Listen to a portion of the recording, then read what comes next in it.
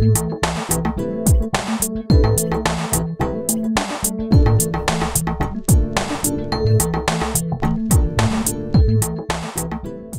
Open National Trainer Brian DeVore. Today we're continuing with our round net module, and we're going to work on the middle school activity, Make 'em Move.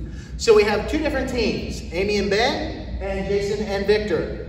In this activity, a team is trying to hit the ball back down on the net and not allow the other team to catch it. So Victor is going to throw the ball down on the net to serve it over to Amy and Ben. Amy and Ben have up to 3 hits to return it off the net. Now, once Victor serves the ball, he and Jason have to keep their feet glued to the floor right where they're at. If Ben and Amy return the ball off the net and Jason and Victor can catch the ball in the air, they earn a point.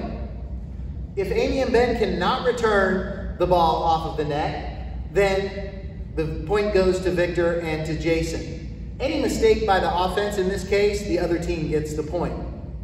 Let's see how our trainers do.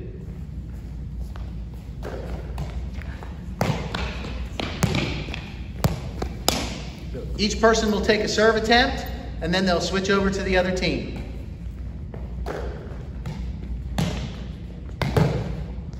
All right, hit the edge of the spike ball net, so the point would still go to Victor and Jason, and now it's their serve.